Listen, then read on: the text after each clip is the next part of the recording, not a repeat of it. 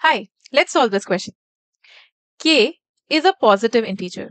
So we have been given that K is a positive integer, means that it is greater than 0 and it is an integer. Alright, let's read further.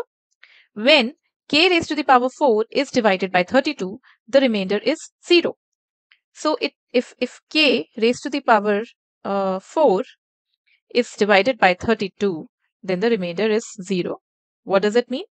Let's understand this further. It means that K raised to the power 4 is a multiple of 32.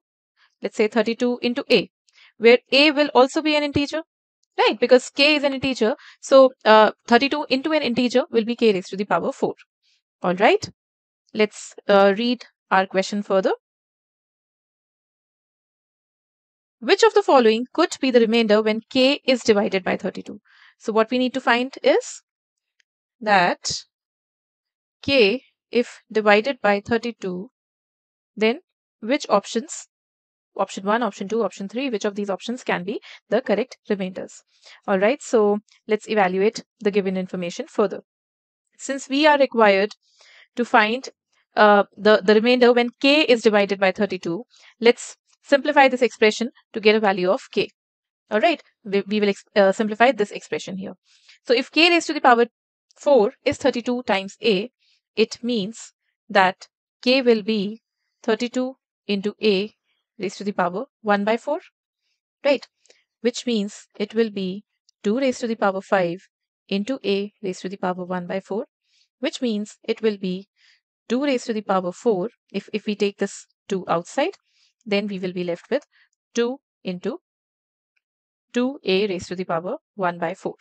Now, it is very important here to understand that because K is an integer,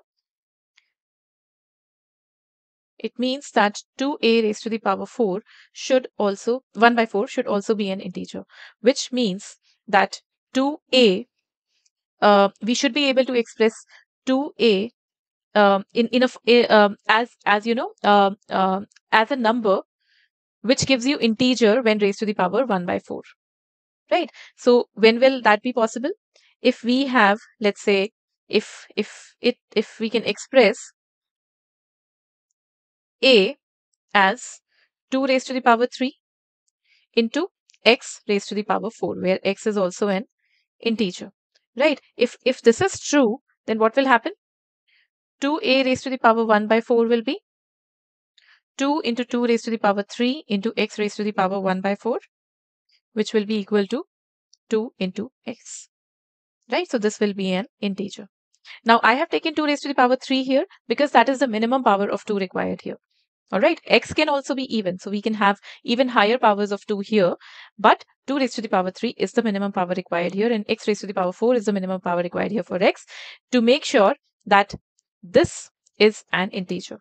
So if we use this value further, we can say that K, we will be substituting it here, that K is equal to 2 into 2A raised to the power 1 by 4, which is 2x.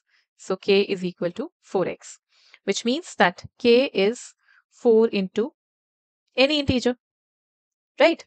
Now, with this understanding, let's evaluate what can be the remainder when K is divided by 32. Now, we will express K as 4 into an integer by 32.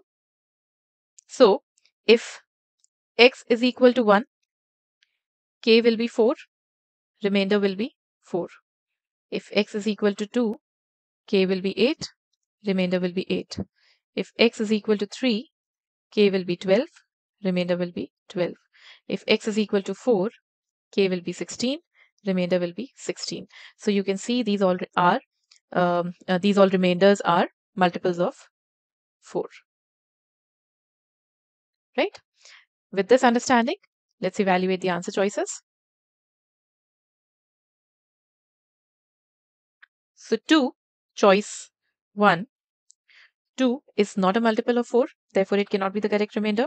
4, we saw that 4 is a possible remainder. 6 again is not a multiple of 4, so it cannot be the correct remainder. It is not a possible remainder. So only 2 is possible. Only this is possible. Hence, the correct answer choice is choice B. Hope that helps. Happy learning.